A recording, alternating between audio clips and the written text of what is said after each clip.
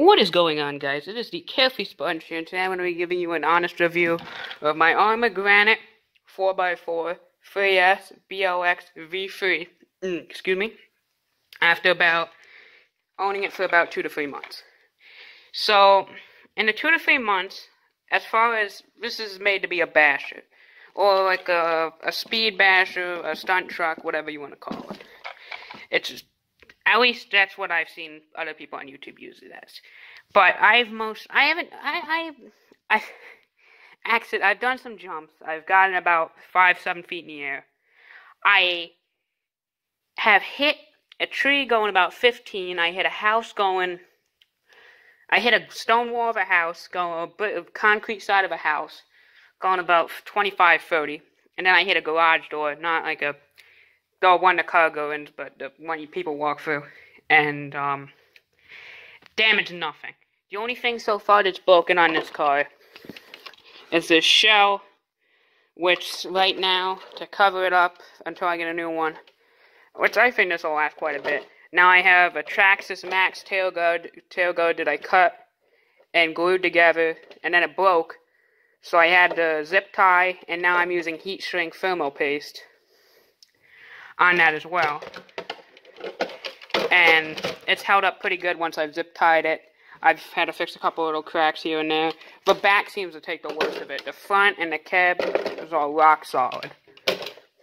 And as for internals, only issue with the truck itself, I've had this wheel come off twice. I put Loctite on it the first time, after it fell off, and then it fell off again. So I emailed Arrma, and they sent me a bunch of free parts. They sent me 2 replacement A-arms, and 2 new of these things right there. And even though these didn't need to be replaced, I just emailed and told them what happened. They sent me these free parts. Awesome. I have some spare parts, which is awesome. And I paid nothing for them. Another thing I've had to replace, though, is these body clips. 2 of these rubber attacher things broke off, so I had to get new ones on there. And looks pretty good. The only thing I've noticed is the bumpers do not like it when you jump over rocks. Because I've jumped a rock pile quite a few times. And if it shows up on camera, this thing gets scuffed and scraped all over. But other than that, I've heard some people say the bumper breaks, like here, where that circle thing is. I haven't had any sort of damage come to that. The wheelie bar, the wheels get a little scuffed up, but it does its job, because this thing goes vertical a lot, and this thing holds it right where it should be. And this is the box it came in. It's from Horizon Hobby.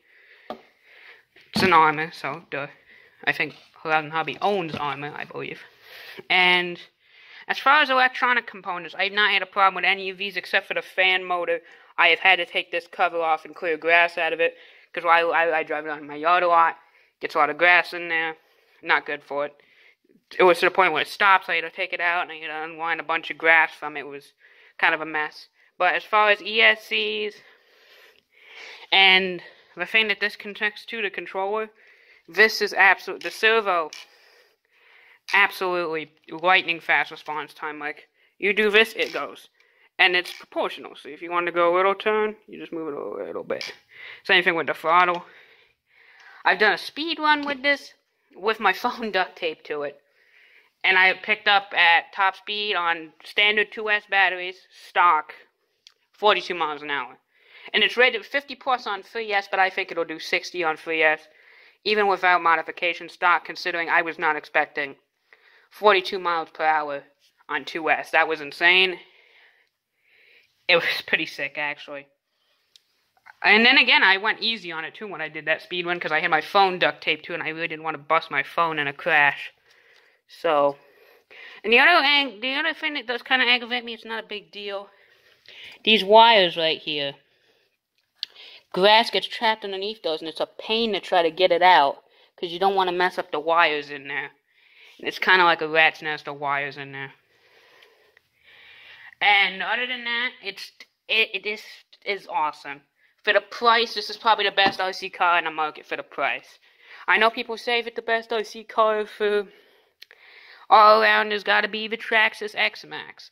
But for me, it's not about what well, it is about the amount of abuse and damage an RC car can take without getting damaged. And this car stands up to it. Like I said, I hit concrete walls going 30. No damage. None. The only thing is the body shell, because there's no reinforcement back here to protect this part. So this part just takes all the beating. And that's literally the only downside I've had to it. Couple odds and ends, of course the wheel falling off, that wasn't too good, but hopefully the second set of Loctite, we let it sit for 24 hours, hopefully that'll stay. But other than that, it's a solid truck. I'd say this thing is faster than an X-Max. Everybody raves about the Traxxas X-Max, and I have to say, for the price, I'd rather have 2 of these than an X-Max. Considering the fact that, I guess the pros to the Traxxas X-Max, though, is the parts are cheaper. This one, the parts are a little more expensive, but it depends on where you look. Amazon, I found out, really rips you off for the parts. Because these A-arms were $9.99 from Arrma, but they sent them to me for free. Because I complained about because actually this thing, when the wheel broke, the drive shaft rubbed into there and made a big divot in there. So I didn't need to replace it, but I was a little aggravated, so they sent me a whole new set of A-arms. And it came out, I didn't even have to use any replacement parts. It came out perfect. And the X-Max, though, it's a little bit slower, too, I'd imagine. Because I think it says the X-Max goes 40 plus, this thing goes 50 plus. And if I'm running something with 8S batteries, and it's going to get beat by something with 3S, even 2S, I'm going to be pretty disappointed. Especially if I'm paying like $1,000, which is what X-Maxes are going for now. But, that's just my honest review. I've owned it for about 3 months now. I have to say, it's worth every penny. If you are going to just getting into the hobby like I am, this is a perfect starter truck. This will take all the abuse that a new beginner driver will put it through. This thing has taken a beating and is still good as new. It's a little dusty, it's a little dirty, it's a little scuffed in places, but it functions perfectly. Can't say that about a lot of other trucks, judging by YouTube videos I've seen. And so yeah, if you want a scale 1 to 10, I'm going to give this truck a 9 out of 10. Awesome. It's just awesome. The only reason it's not getting a 10 out of 10 is the wheel issue, but that's solved. And the body shell, which I found a fix too, and I'll probably end up buying another one. And the body shells are really expensive, so I'm going to have to wait a bit before I buy one, because I checked and they're like sold out on Amazon. They're like $60. It's ridiculous. But that's all I got to say about it for now. Look forward to some bashing videos in the future, some cool stunts I'm going to do with it.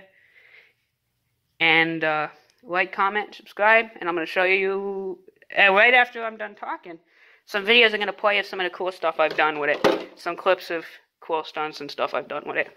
So, enjoy. Don't forget to like, comment, subscribe. If I can get a little bit more speed, that'd be mint. Okay, I didn't want to do that.